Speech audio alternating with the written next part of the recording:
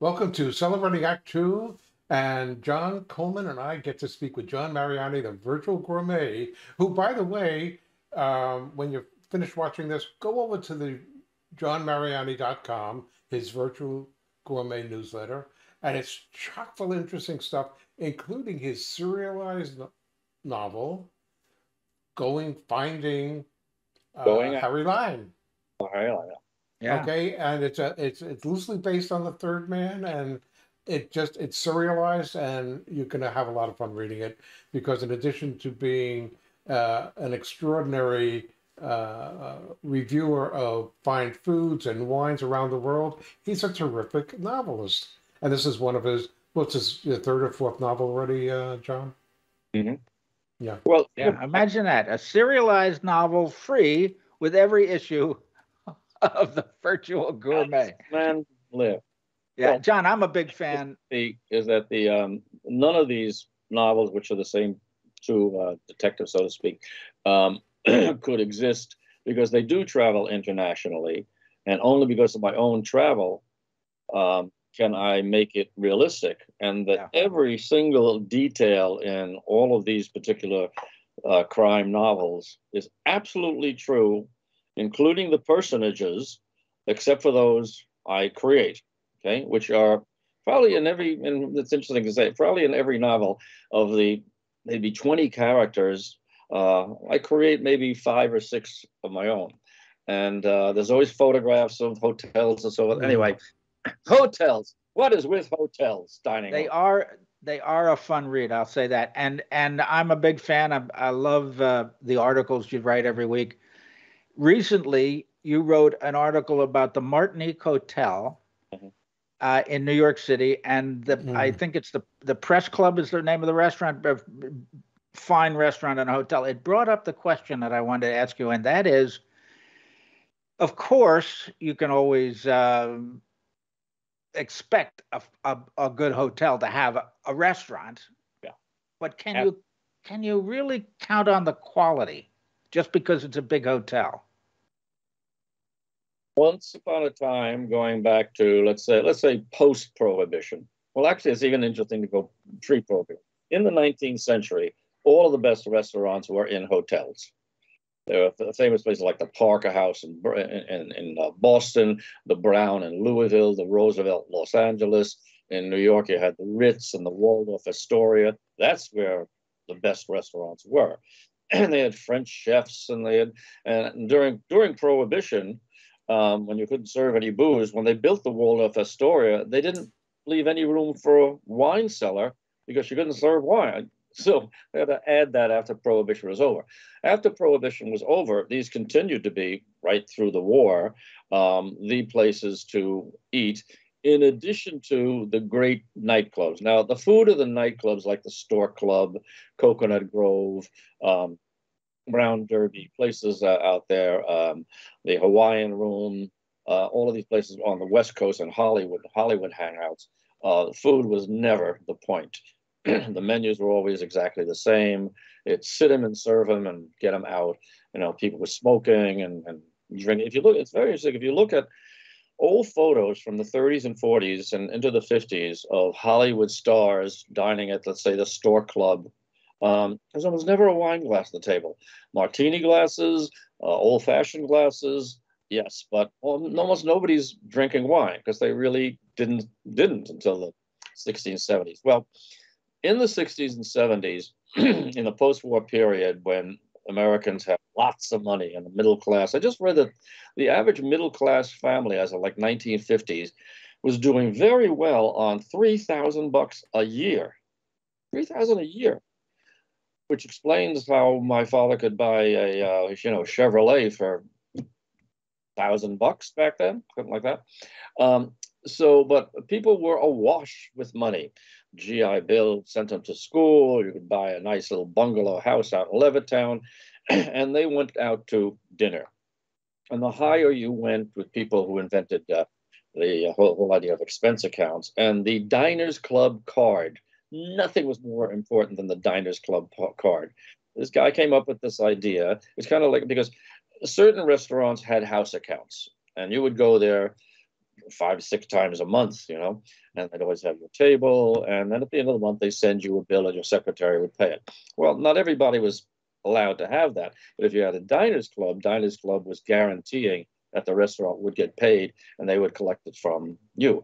Well, that was enormous. And of course, that was followed by Amex and MasterCard and all the other cards without which we cannot do. Is that in? I didn't know, no dangling preposition there. That changed it because now you did not have to pay, that you did not have to go to the restaurant in your hotel where you stayed, where you could easily put it on your hotel bill and hand it in to the accountant. But now you could go outside. And restaurants responded with theme restaurants, of which Disneyland out there in Anaheim was the progenitor. So you could dine in Snow White's castle in a castle. You could dine at Davy Crockett's island and so forth, and eat American food there. And I mean, it was wonderful, wonderful ideas that they had, and that had a big, big influence on a company called Restaurant Associates, which opened up the Forum of the 12 Caesars, which is Roman, and Fonda del Sol, which was Mexican, and the Four Seasons restaurant, which was one of the most beautiful of its day. And then Disney World, which opened in the 1970s, went even more extravagantly into theme restaurants. So in other words, dining rooms and hotels had become very dull places with very dull chefs.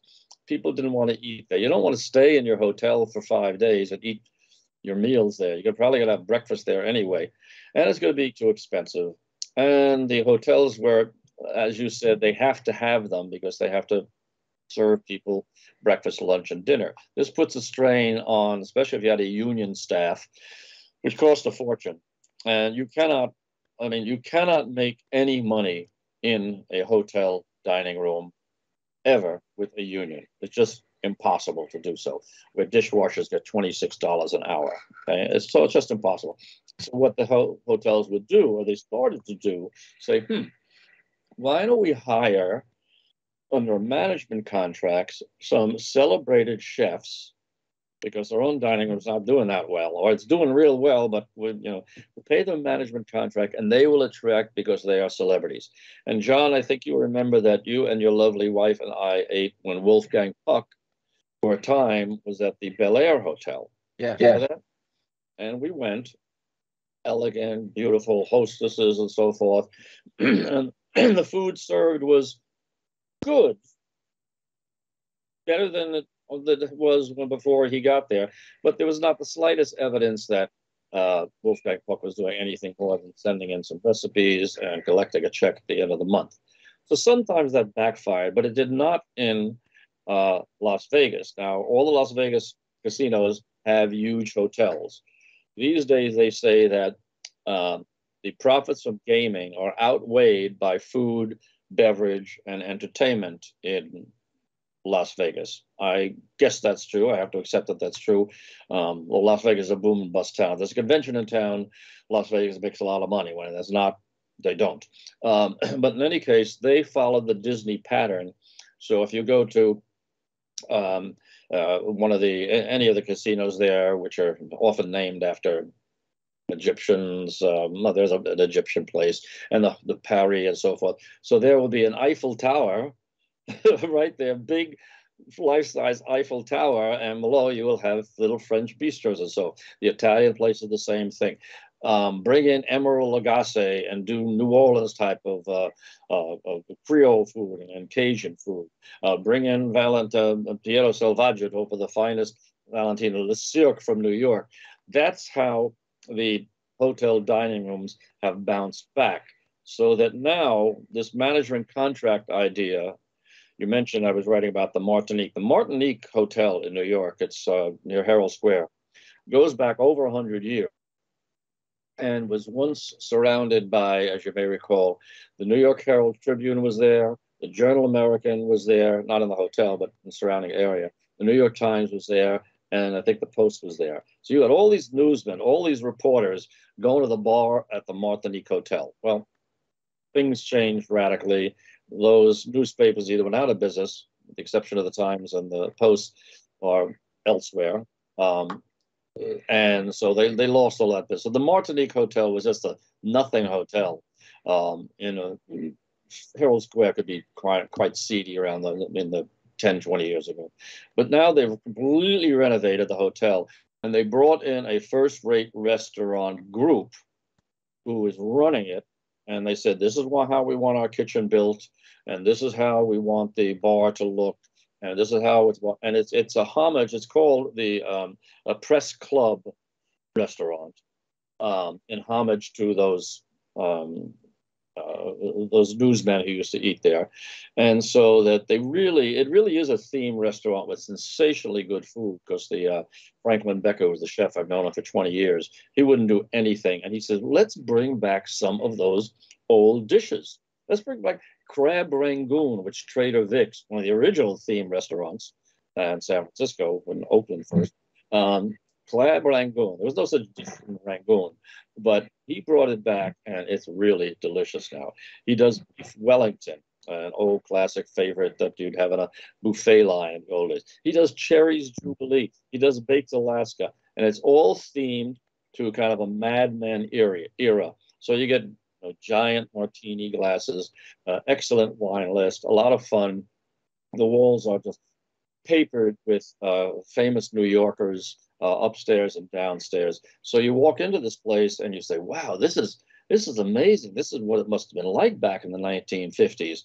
Well, it's a lot nicer than it was in the 1950s. But that's how hotels have been transforming themselves. Le Coucou is one of the best French restaurants in New York. That's in a hotel. Jaleo is a hotel in the Bronx. That's one of the best Latino. And there are many, many others. Jean-Georges von Gerichten is in the Trump Tower, not the Trump Tower, the one in Columbus Circle. Again, he doesn't want anything to do with Trump. It's just a management contract. Trump doesn't even own the building.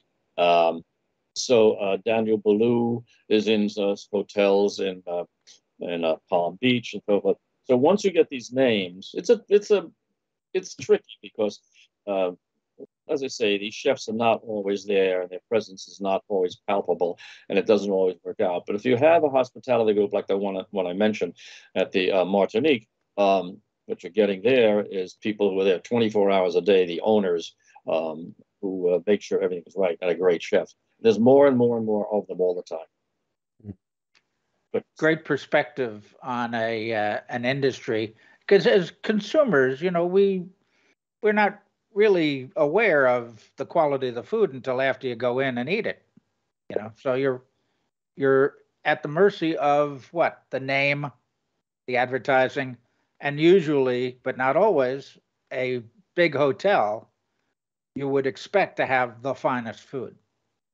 Well, they didn't need to for a long time, but now they're trying to be competitive again. And a lot of hotels, I should say, do not have the unions anymore. I don't even know. I know they have unions in Las Vegas, but I'm told by restaurateurs that they're very reasonable. They are in New York. No, that is no reason. They would rather have 200 waiters out of work entirely than give in. Well, anyway, John, thank you. So, well, I don't think there's a guidebook on name hotels with great restaurants. It's probably not necessarily a safe bet, but at least it's coming back so that you got a shot at having a decent meal in a hotel where maybe you didn't have it 15 or 20 years ago. And from time to time, you'll find an article at johnmariani.com, the Virtual Gourmet newsletter, and you'll see articles like the Martinique. So let that be your guide until there's a book maybe by John Mariani on great hotels with fine food. For more on Celebrating Act Two, visit our webpage, follow us on Facebook, subscribe to us on YouTube, and tell your friends. Celebrating Act Two is the user manual for the second half of your life.